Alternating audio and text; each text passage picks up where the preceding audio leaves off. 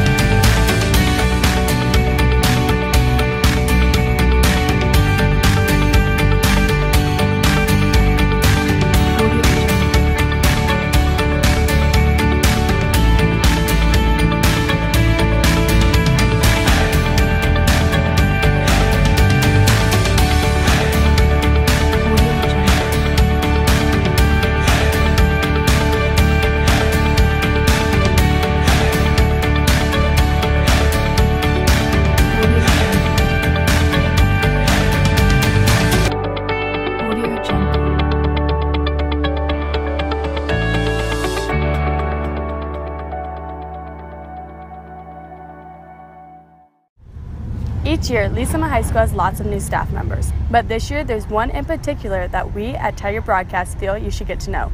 Jacqueline Berry tells us more about a new friendly face. I love to read and I like to facilitate that need in young students. Though reading isn't new to Jennifer Blankenship, taking on the task of Lee Summit Library Clerk is. Mrs. Blankenship is new to the library setting, so there's been a lot of just learning how to do different things over these first few weeks.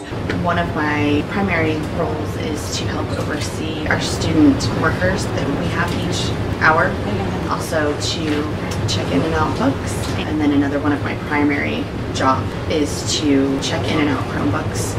Taking on a full-time job is a huge change for anyone, but having a sense of familiarity can really create a helpful environment. It's also great because she has a previous connection to the school because she went here, and of course she coaches, so she knows a lot of the students and she's done great interacting with the students. That connection to students and LSHS came in the form of coaching the Tigerettes. Well, when I closed my dance studio, I didn't have that creative outlet anymore.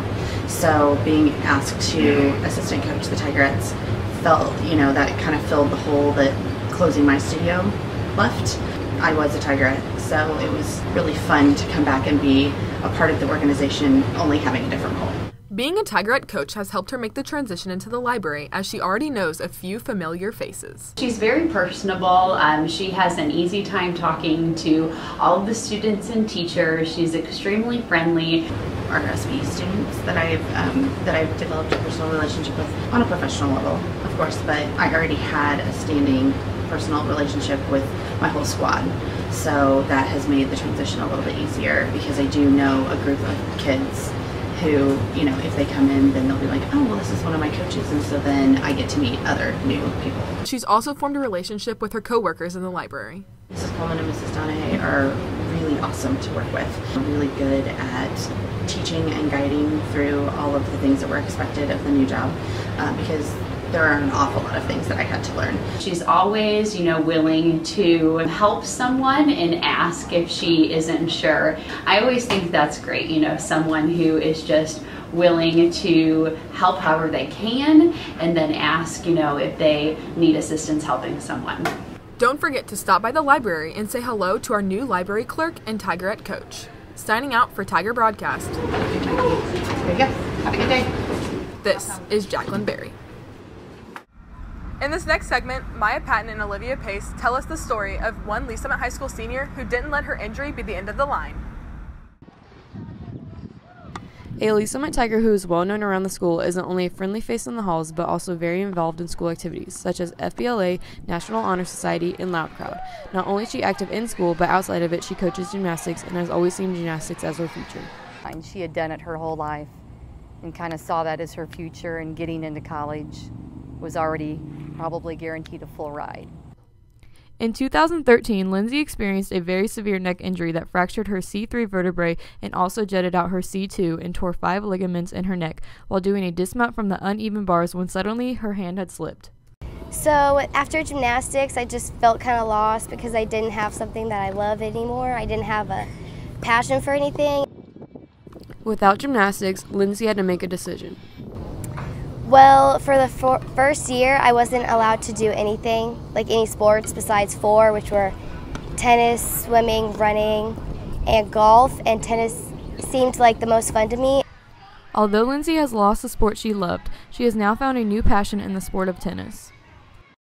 Tennis kind of brought back a fire inside of me, and it kind of brought back a passion. Since Lindsay's injury, she has now played on the tennis team for the last 4 years and brought nothing but a good attitude and love for the game. I loved coaching Lindsay Allen because she brings such great team spirit. She's a fierce competitor, and she just is really going to leave this great legacy of being a competitor, being a team player, being a team supporter, and it's been fun to coach her the last 4 years. She's made it through a tremendous, terrible injury and come out on top, whether she wins or loses for the season. At every match, I'm so proud of everything she's done. Signing out for Tiger Broadcast, this is Olivia Pace. Learning new languages can be difficult, but learning one that doesn't use any words can be even more challenging. Carly Roberts and Emma Osterly bring us the story of a new LSHS club that seems to be making a huge impact.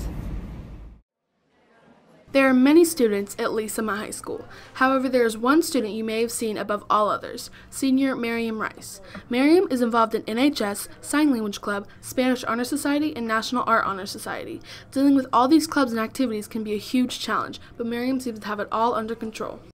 Definitely there has to be a lot of prioritizing because on top of these clubs I also do have a job and 6 IB classes, and so it's not logical or possible for me to do literally everything every single day. And so definitely there needs to be a lot of organization and saying no to certain things. One thing that she didn't say no to was creating and starting the Sign Language Club. I've always been really interested in different languages. That's why I'm taking Spanish for 4 years. I also speak Malay. And so when I was a little kid, I was always interested in sign language. And so once I got older and I needed a CAS project as well, it just kind of all, worked together. So I just decided since we don't have one, I should start one. Miriam had to go through various steps to make this club, like talk to Dr. Herzog and find a sponsor like Miss McKee. People in the past have said, why don't we have sign language class here at school? I said, because I'm not certified, so I can't teach it technically. But after school, I can do it as a club. So now a lot of people are joining because they've wanted to do sign language here for a long time. Sign language isn't just a cool skill to have. It can also be helpful in your daily life. In my job, I have had quite a few people come in who knew sign language and I didn't. And so it's just kind of an awkward language barrier which exists with any language. And so I thought it would just be really helpful to be able to communicate with those people. And now when they do come in, even though it's not extensive, I am able to communicate with them just the basic stuff, which is really, really awesome actually. You don't need any past experience to join. For the most part, we're learning sign language all that time. There's a beginner class and then there's a little bit more of an advanced class. And if you're new, then you'll just go ahead and learn, numbers or the alphabet just like you would with any beginner's language, and then you would move on and advance throughout the time that you're there with us. Students get to have the experience to practice inside and outside of the club. Like we're taking this field trip to the museum, and we're going to interact with a lot of deaf people. Signing off for Tiger Broadcast, this is Carly Roberts. If you want to get involved in Sign Language Club, feel free to stop by after school on Tuesdays for a meeting from 2:30 to 3:45 in Miss McKee's room. Everyone is welcome to join and can start going to meetings anytime throughout the year. Speaking of new things, the media is always changing and it can be very difficult at times to keep up with it. Abby Lewis and Emily Fisher take to the halls of LSHS to see how many of our fellow classmates keep up with the media.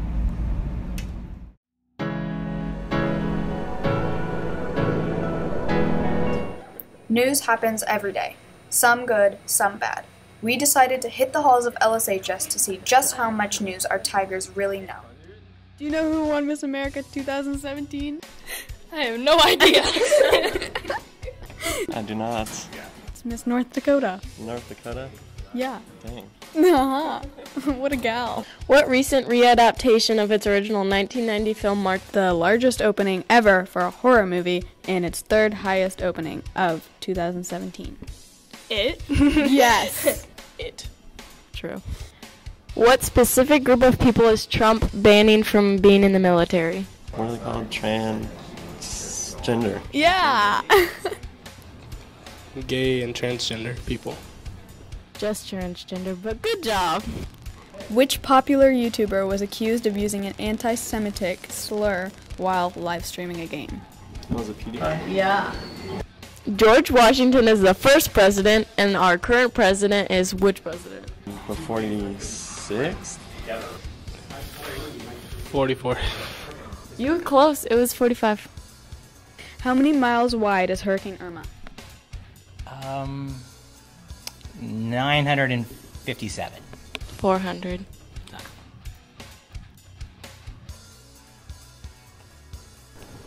Three. 30. 400. Oh my god.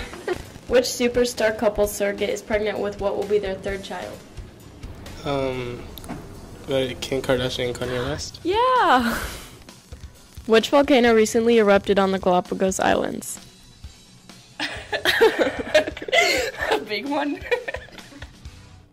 There's a volcano on the island? As you can see, some students at LSHS could use some help keeping up with current events. Reporting for Tiger Broadcast, this is Abby Lewis. Can I try and get my giggles out first? Thank you for watching this edition of Tiger Broadcast. For packages, short films, and more, go to www.tigerbroadcast.com. Or follow us on Twitter at TVTV8Tigers. Once again, I'm Jacqueline Berry. And I'm Erica Milligan. See you next time. She's always, willing to help someone and ask if she isn't sure. She had done it her whole life and kind of saw that as her future and getting into college. Now when they do come in, even though it's not extensive, I am able to communicate